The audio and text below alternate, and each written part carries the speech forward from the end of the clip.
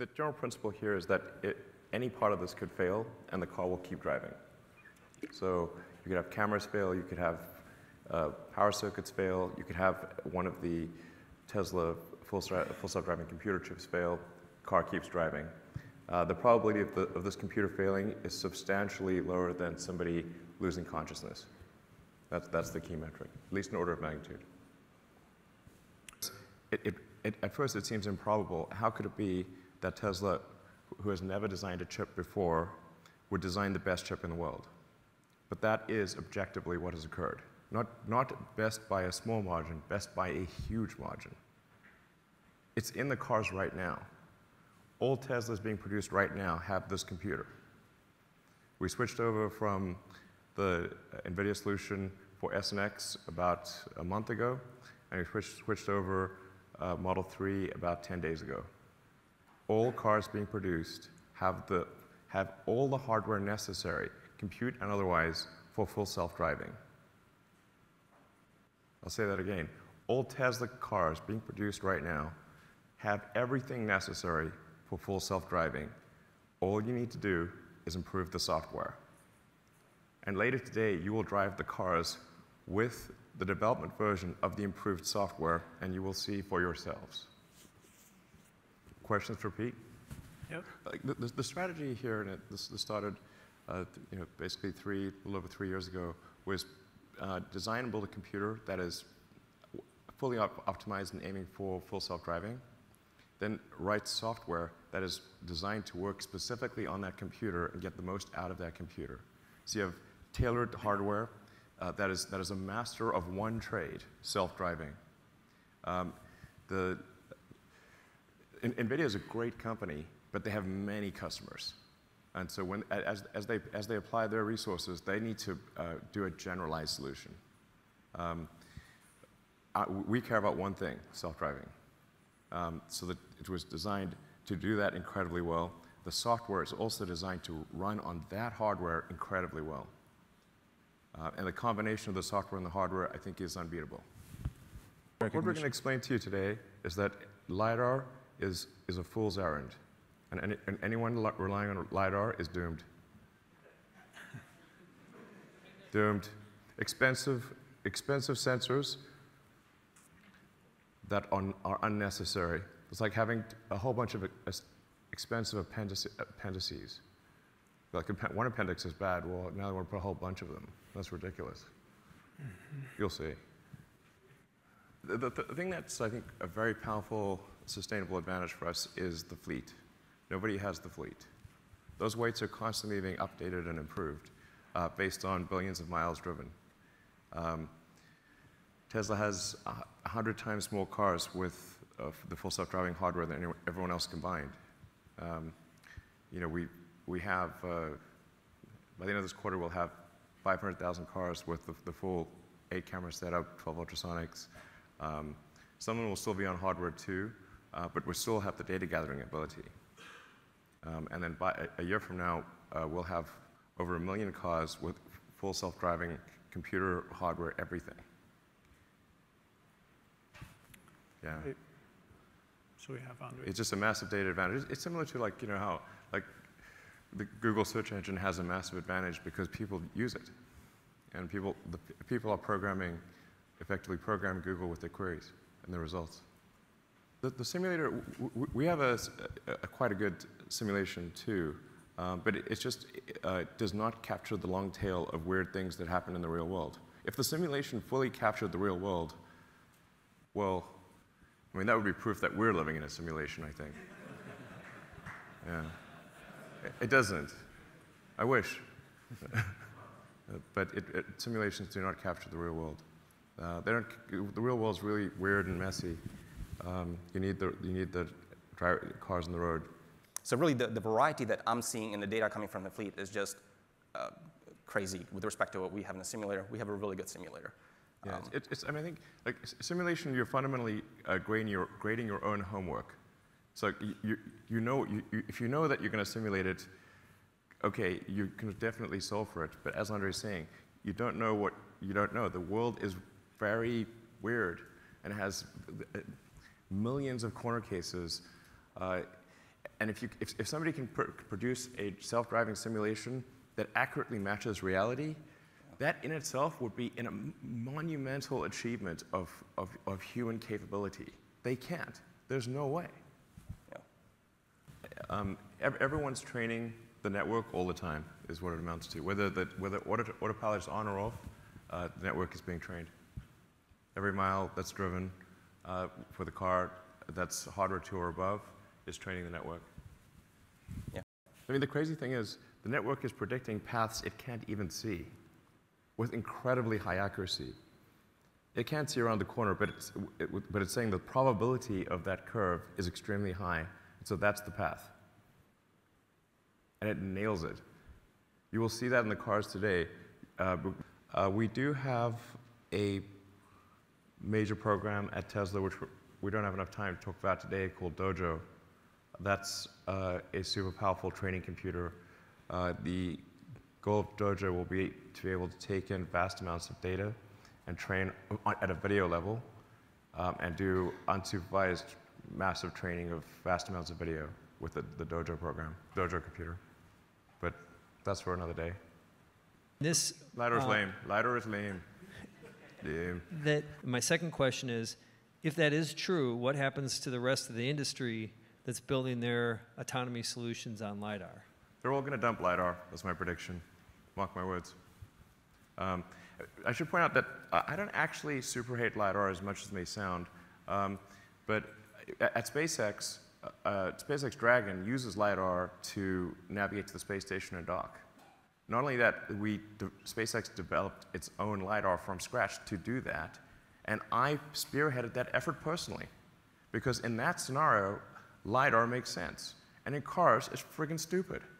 It's expensive and unnecessary, and as Andre was saying, once you solve vision, it's worthless. So you have expensive hardware that's worthless on the car. We do have a forward radar, which is low cost and is helpful, especially for occlusion situations. So if there's like fog or dust or snow, the radar can see through that.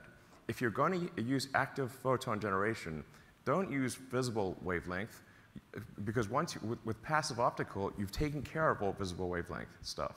You want to use a wavelength that is occlusion penetrating, like radar.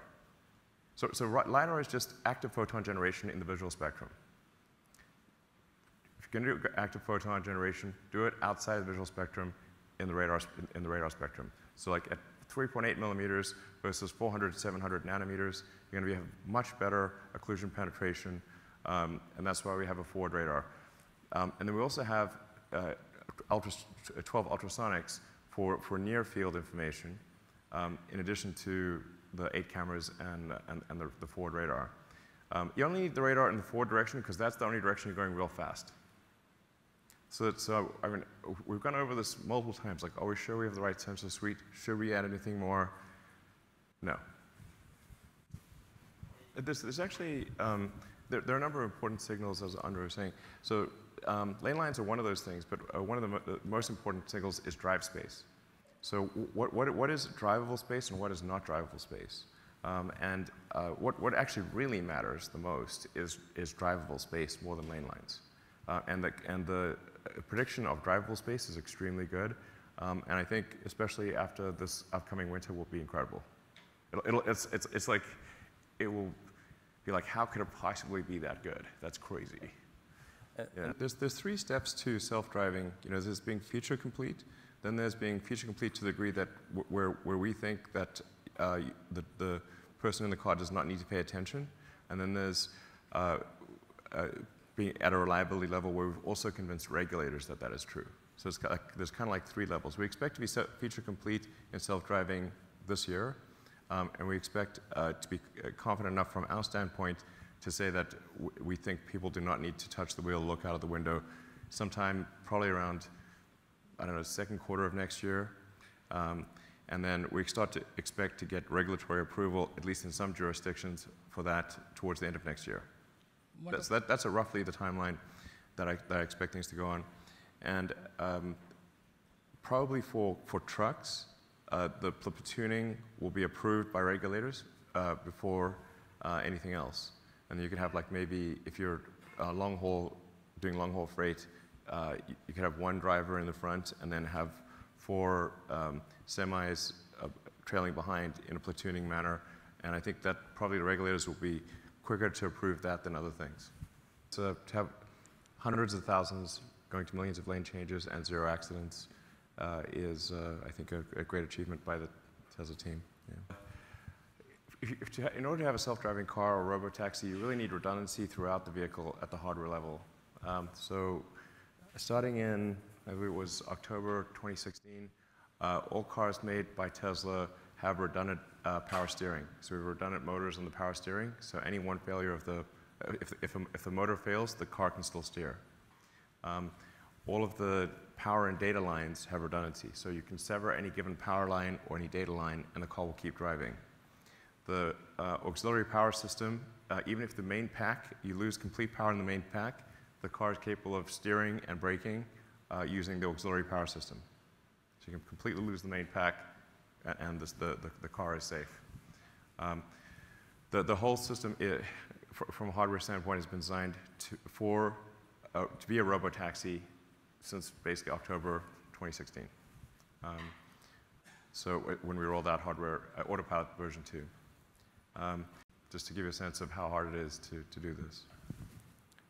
Unless it's designed in, it's not worth it. So we're going through the future of self-driving, where it's clear it's hardware, it's vision, and then there's a lot of software, and there's the software problem here should not be minimized. It's a massive software problem managing vast amounts of data, training against the data, how do you control the car based on the vision? It's a very difficult software problem. So going over just like Tesla master plan, obviously we've made a bunch of forward-looking statements, as they call it. But let's go through some of our other forward-looking statements that we've made. You know, way back when we created the company, we said we'd build the Tesla Roadster. They said it was impossible, and that even if we did build it, nobody would buy it. This was like universal opinion.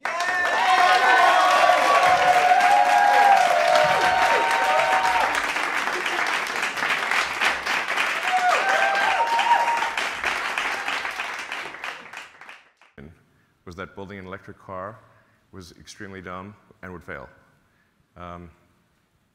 I agreed with them that the probability of failure was high, but that this was important. So we built the Tesla Roadster, got it into production in 2008, and shipping that car. It's now a collector's item. Then I said we'd build a more affordable car with the Model S. We did that. Again, we were told that's impossible. I was called a fraud and a liar, and it was not going to happen. This is all untrue. Okay, famous last words. Now we went into production with the Model S in 2012. It exceeded all expectations. There is still, in 2019, no car that can compete with the Model S of 2012. It's 7 years later. Still waiting. So we'd build an affordable car, maybe highly affordable. It's affordable, more affordable with the Model 3. We built the Model 3. We're in production. I said we'd get over 5,000 cars a week for Model 3. At this point, 5,000 cars a week is a walk in the park for us. It's not even hard. So we'd do large-scale solar, which we did through the Solar City acquisition, and that we'd develop and deploy the solar roof, which is going really well. We're now on version 3 of the solar tile roof, and we expect to spool up production of the solar tile roof significantly later this year. I have it on my house, and it's great. And I said we'd make the power wall and the power pack, and we made the power wall and power pack. In fact, the power pack is now deployed in massive grid-scale utility systems around the world, including the largest operating battery projects in the world that at above 100 megawatts. And in the next, or probably in the next year, 2 years at the most, we expect to have a gigawatt scale battery project completed. So all these things, I said we would do them, we did it. I said we'd do it, we did it. We're going to do the robotaxi thing too. Only criticism, and it's a fair one, and sometimes I'm not on time. But I get it done, and the Tesla team gets it done.